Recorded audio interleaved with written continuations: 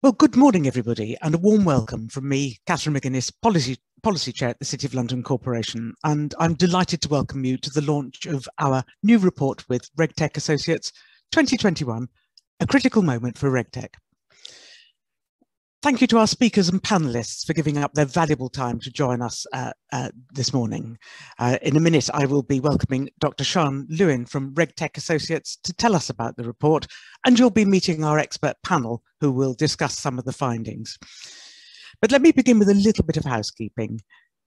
If you'd like to ask a question during the discussion, and I very much hope you will, please post those in the Q&A tab at the bottom of your screen. So questions in the Q&A tab, very logical.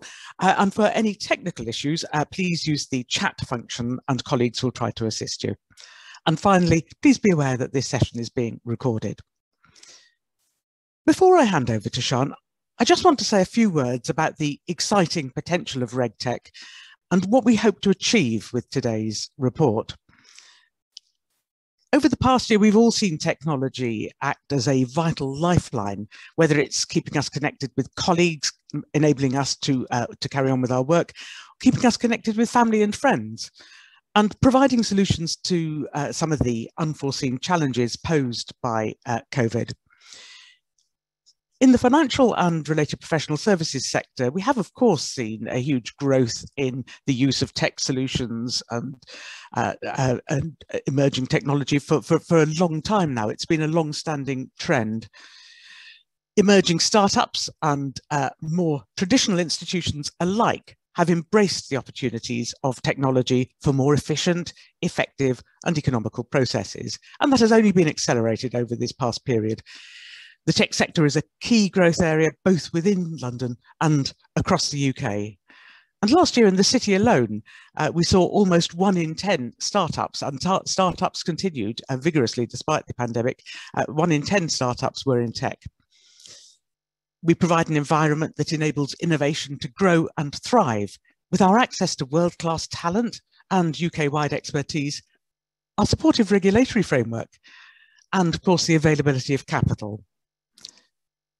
At the City of London Corporation, we were very pleased to support the Kalifa review, which was published earlier this year, and which provides a vision for the future of UK FinTech.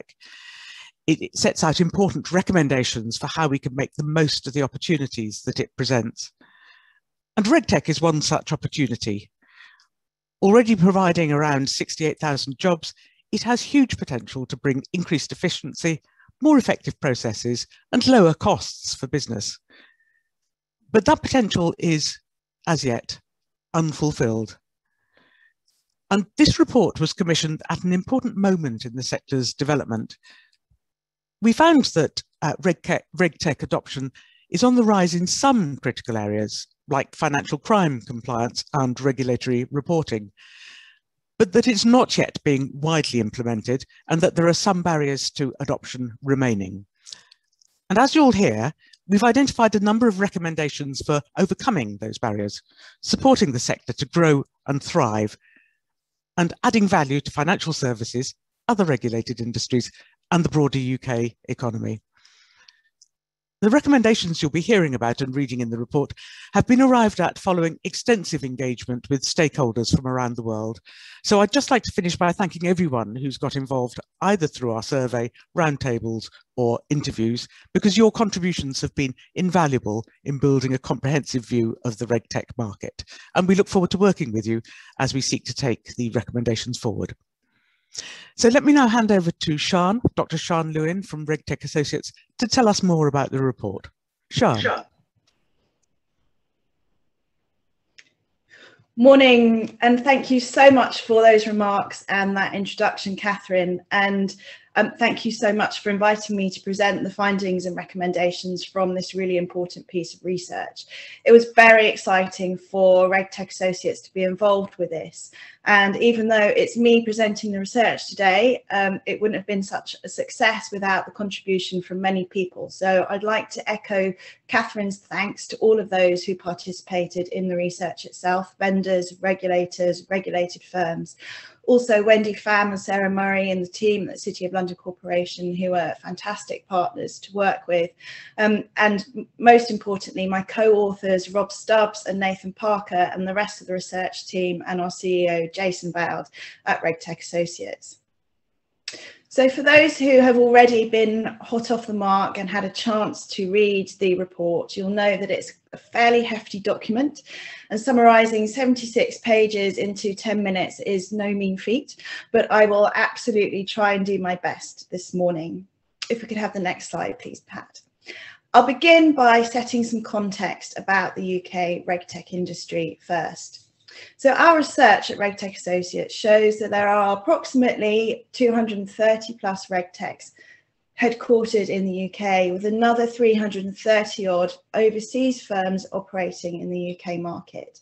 Now, these offer products across 11 categories of RegTech obligations, which we've broken down as per the chart in the top right-hand corner. And financial crime compliance, as you can see, takes up the majority of that. But there are some very interesting areas, such as the rise of ESG providers in that space. We estimate that the UK RegTech industry employs about 68,000 employees, which makes up about 2.3% of the total UK tech sector workforce. And we also see that the UK RegTech industry is one that's maturing. Back in 2016, the vast majority of RegTechs were less than 5 years old in the startup category. But last year, this proportion had fallen significantly, indicative that this is an industry which is both maturing and scaling. So against this backdrop, as part of the research, we conducted a Voice of the Vendor survey, which gave us over 125 brilliantly qualifying responses.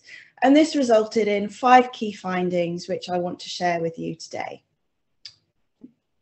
The first is that RegTech adoption is definitely on the rise in some critical areas, but is not yet being implemented widely, as Catherine said. Secondly, there was a fairly high degree of optimism in the RegTech sector about the commercial performance over the past year in 2020. The forecasts for this year are equally optimistic, though it's really important to note that this is not in all sectors of the market. Thirdly, there was widespread evidence that significant barriers to adopters still exist, and this is exacerbated by some assumptions and misconceptions between different sets of actors in the market about what their respective roles are, and also fundamentally about the nature of RegTech itself.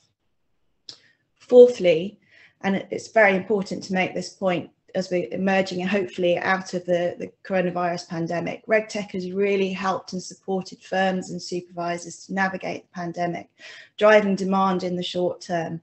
But our survey showed us that the longer term impacts are far less certain and difficult to determine.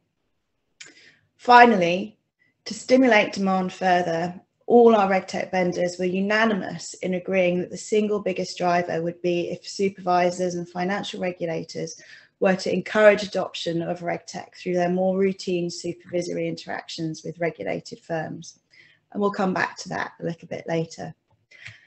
As with all data research analysis, there are a huge amount more findings that I could share with you today, and a lot more nuances. And it's really important to recognise that not all categories within the RegTech market responded in the same way or had the same view. So I would encourage you to dig in to the report to find out some of those nuances.